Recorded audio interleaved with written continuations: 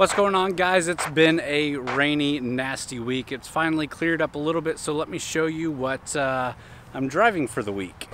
This, of course, is the Volkswagen Atlas, but it is the R-Line, which is a Volkswagen Atlas I haven't actually talked to you guys about before. Now, obviously, I reviewed the 2018 Atlas, and then I liked it so much that I went out and bought one for my family, and I put a video out about this. So this is going to be the third video within a year where I'm talking about an Atlas. But again, this is the R-Line, so let's see what's special about this one.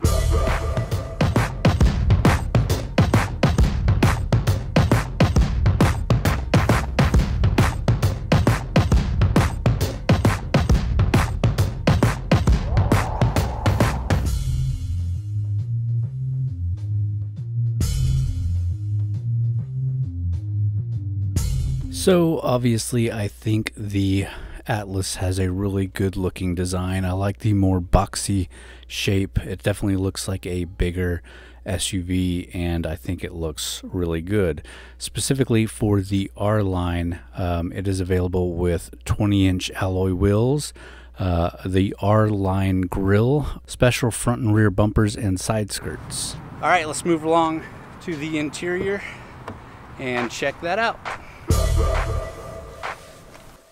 And now we're sitting inside the Atlas, and it's not a ton different than my base Atlas that I have, but it's a really nice car. It's got leather seats instead of the cloth seats that I have. It's got the bigger infotainment system, and it's got some nice wood trim in it. Let's take a closer look around. Specific to the R-Line's interior, you'll find stainless steel pedal caps, badging on the steering wheel, and a special welcome screen. Nothing too special or different about the way that it drives. It's pretty much the same driving experience that mine in my driveway has.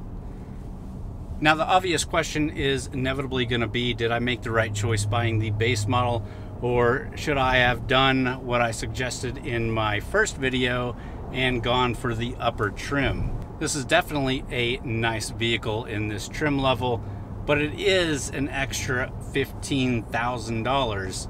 For my family, I'm pretty happy with the decision that I made. And if you're looking at one and you have the extra 15 grand to spend, definitely this R-Line is a great vehicle. If you don't, and you're still looking for the best bang for your buck in terms of size, the base trim with the V6 is still a really fantastic vehicle, and it's worked out well for me and my family so far. It's definitely amazing at just how quick this weather changes. Just 20 minutes ago it was pouring down rain, and now roads look a little bit dry, and the sun's starting to poke out. But in the next 15 to 20 minutes, it's supposed to be hitting us with rain again. Texas weather.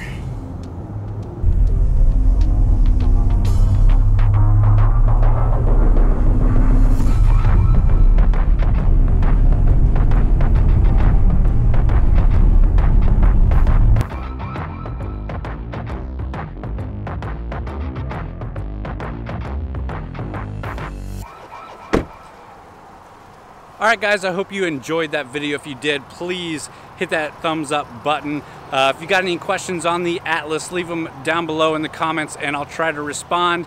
And as always, thanks for watching.